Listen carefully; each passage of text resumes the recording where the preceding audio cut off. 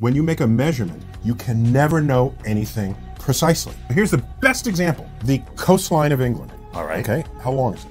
Get a nice big map, right? And you get a squiggly line, you get like a string, okay? You take the string and you do that. All right, you come at it, and then when you're done, you undo it out, and you hold it up against the scale, you say, oh, it's 800 miles long. But wait a minute, if I had a bigger map, it would show more squiggles. So which length of the coastline of England are you going to use? Probably the one of the big map is going to be more precise for you. Right. Are you done? No. Let's make it even bigger. In fact, let's make a map the size of England. Okay. So now you just go around with a string. There's a boulder there. Which side of the boulder are you going to go around? Wait a minute. The boundary between land and water. But the water is not constant. Where are you going to draw that? Then you get down to the sand. Which sand grain are you going to go around?